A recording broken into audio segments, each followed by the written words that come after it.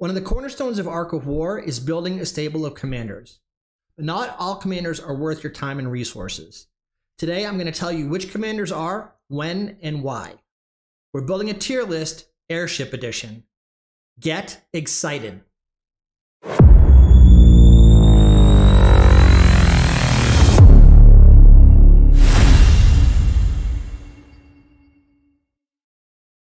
This is going to be part one of a three-part series where we go through all of the commanders in Ark of War and figure out which ones are good, which ones are bad, and when they're good and bad. And what I mean by that is certain commanders are going to be good in the early game, certain commanders are going to be good in the mid game, and then certain commanders are going to be good in the late game. And they're not all going to scale.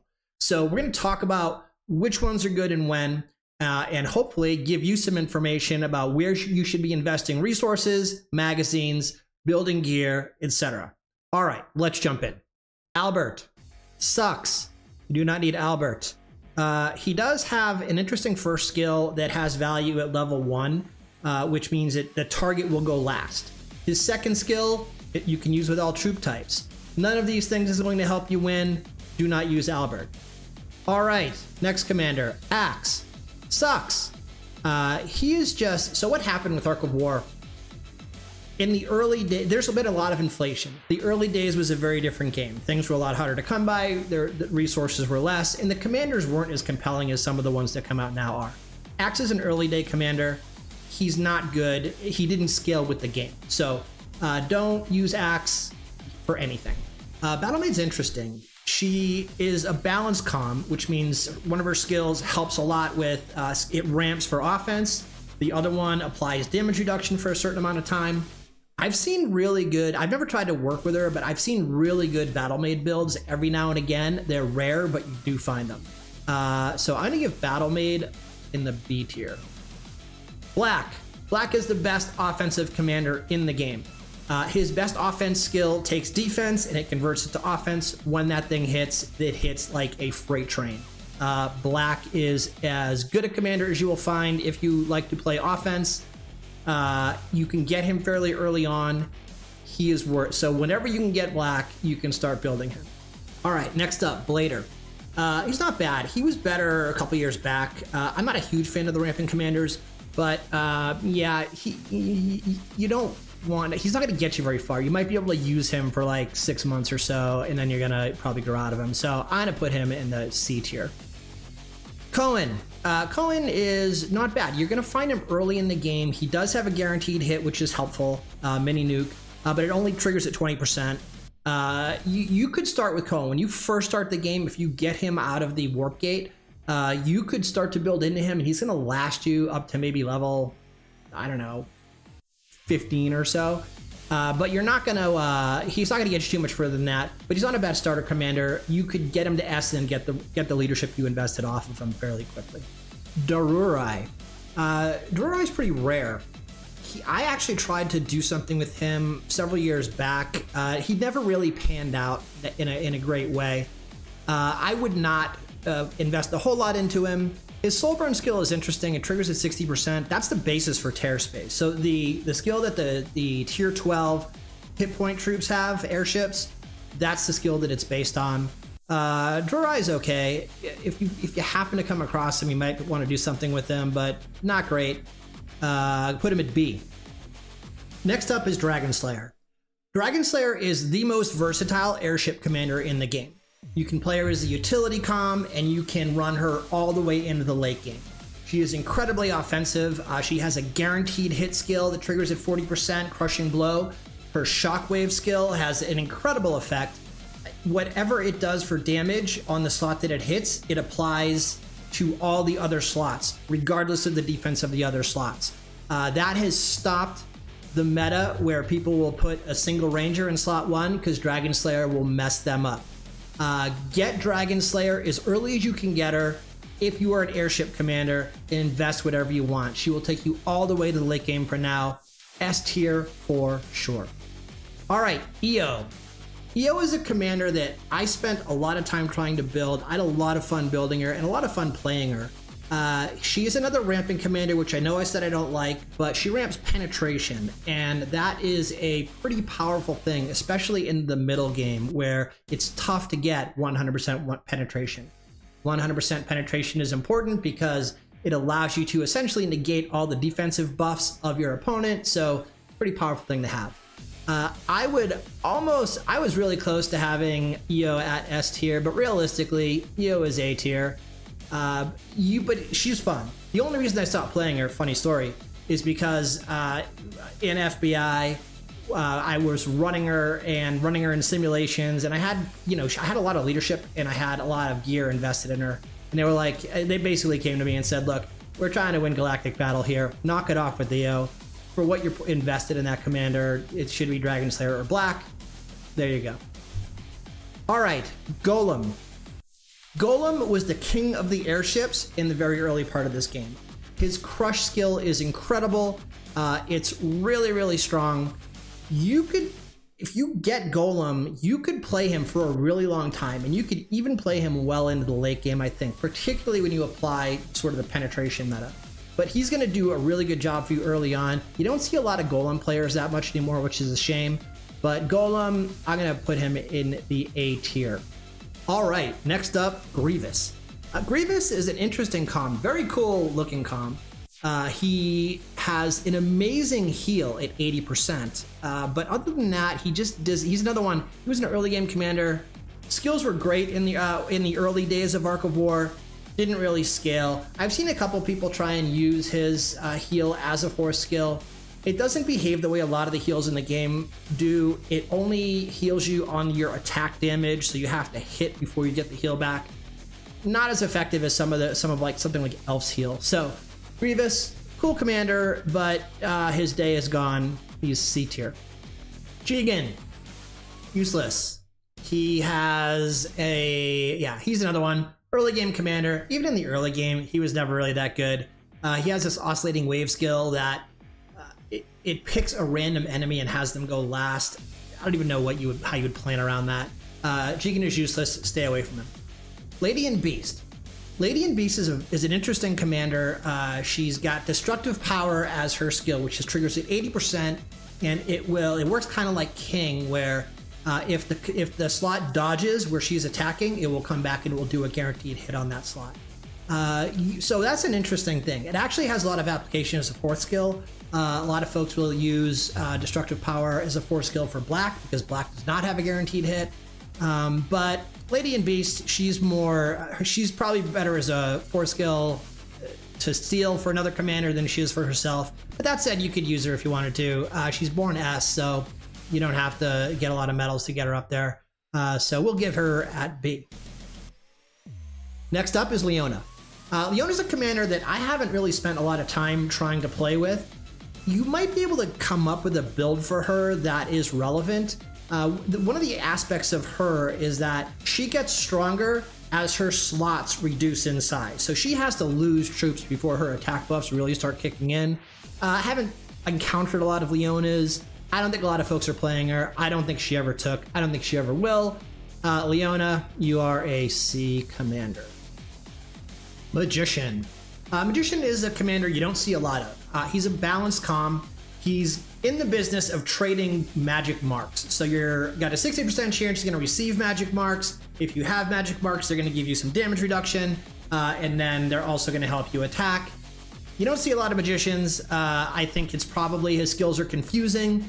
Might be a really good commander. Someone would have to go in and try and figure out a build. But magician, I see you as nothing more than a C commander. Megan, useless. Skills don't really affect the battle much at all. They're old, again, didn't scale as the game grew. She does have bunny ears, so maybe she'd be a good Twitch streamer. Not a good airship commander. Next up is Orochi. Orochi is an incredible defensive airship commander. His Menderbot is a great skill that makes him impervious to steam cannons, so his heal cannot be debuffed. His corrosive armor is okay. It's not as good as I'd like it to be, but it's still pretty strong. I recently made Orochi my main, and he has been performing very, very well. Orochi, one of the best commanders in the game. All right, Raymond. Raymond is a faction commander. He has Deadshot, which is a 40% guaranteed hit skill. Hits twice, but doesn't hit very hard. You can get him early in the game. He's available in the Ace of Galaxy store. And Deadshot is a great fourth skill for some of the commanders that need a guaranteed hit. Obviously, it doesn't help you in the debuff meta with Canes and Preemptive, but it comes in handy quite a bit. So for Raymond, you are a B class commander because of all the things that you do for us. All right, next up, Regina. Regina or Regina? I don't know. Anyway, Regina is a balance comm. Throughout the course of the battle, she is currently hitting her on-base skill, which is going to continue stacking. The more times it's stacked, and with each stack, she's getting damage reduction. So she's getting more and more survivable as the battle goes on. At the same time, for each stack, her offense goes up. So she's a commander, you don't see her played a lot. I have a feeling she could be pretty good in the mid game. I've never really spent a lot of time trying to build her, but I think there's potential there. And for that, I am going to put her in the B tier. All right, next up is Reinhardt. Reinhardt is a great commander, and I mained him for quite a while. His hyperspace armor is very powerful because it ignores tier suppression. What that means is you can play Reinhardt with tier 1 troops and be effective against tier 12 tier troops. So that's pretty powerful, which means you can play him on server without fear of heavy losses. This is why you see so many Reinhardts. And then he also scales into the late game. You can play him with top troops in a galactic battle or in Kassatan, and you're going to get pretty good results. So, well, I wouldn't use high tier troops in Kassatan necessarily, but you get the idea. At any rate, Reinhardt, great commander, one of the best airship commanders in the game. I would get him as soon as you can if you want to build a defensive air commander and build him up. One thing to note about Reinhardt, he is very susceptible to steam cannon, and he is very beatable by Sister Wolf. Sister Wolf, because of the way she attacks, she is able to whittle him down to nothing. So beware of that. But for the most scenarios, Reinhardt is a great comp. Okay, next up is Rocket. Rocket's an early game commander. She has been nerfed multiple times. She was a defense comp. She was the Reinhardt of her day, or the Orochi of her day. But she was too powerful, and they kept making her less powerful. So I feel bad. You can't use her in this day and age. Like, there's not anything you can do with her. I once tried putting her Thorn skill onto Rogers. It wasn't great. You can get a lot of it. You can get up to 30 pretty easily, but it didn't do very well. So because she used to be great, I am going to put her into the C tier. Really, she's useless, though. There's not a lot you can do with a rocket. On to Rogers. Rogers was the boss commander of this game until they came up with ways to beat damage reduction. Rogers' defensive stance skill stacks damage reduction and will do so to a point where he could not be hit. Because there was a time where you didn't have Formal Halt, you didn't have commanders like King or Lady and Beast that could ignore damage reduction, so Rogers would just go into immune state and stay there. The game has grown around him. He's not quite kept up. He is having a new weapon come out with the next release, so maybe that will bring him back into the meta. But for now, Rogers, you are in the B tier. Saber. Saber is a new commander. He is very defensive. He is so defensive that he has not been able to, in simulation, do very much offensively. I see one or two folks trying to main Saber in the late game with, give him max leadership. I haven't seen him perform very well. Maybe I'm just missing it. So I have not seen that you would go out of your way for Saber. Plus, he's expensive at this point since he just came out a couple months back. So Saber, you are in the C tier. Soul Reaver General. He is a very cool commander when you have his weapon. This is because his weapon will allow you to destroy the commander directly if there are no troops in the back row. This is pretty powerful, and this can stop when you're in galactic battle. If you've got a whole row of one slot busts, you can kind of tear through those. I have a video doing exactly this thing to Odad with a march of tier 1 airships. So there's a lot of utility you get out of Soul Reaver General. That said, he is a utility commander. I would not main him. he does cool things, but it's not strong enough where you want to go to the late game with him. So, Soul Reaver General, you are in the B tier. Next up, Takeda. Takeda was my very first main commander that I got to S. Because when I got him, he just comes out as S. So, Takeda has a guaranteed hit skill, but it only triggers at 20%. He's generally not someone you're going to use. He comes around at Christmas because he has the Santa Claus skin. But ultimately, Takeda, I'll put him in C tier for that skill, but not someone you're going to want to use. If you get him, you can keep him around, but that's fine. Last, but certainly not least, is Vega. Vega introduced penetration to the game of Ark of War. His breakdown skill, which triggers at 40%, is a guaranteed hit, and it can, at level 60, it will apply 120% penetration. When this first came out, and this was the first time we ever saw penetration, it was pretty amazing to what he could do to commanders. It was really funny the way it worked with the Light of Gemini gem skill, because it would apply the penetration both to the first and second hit. So he could do some crazy damage as a one-slot bus commander. He's also got a healing skill, which isn't as big a deal. But he's born B, which means he's very cheap to awaken as well. So Vega, in his time, was a very important part of this game and was a really good commander to have.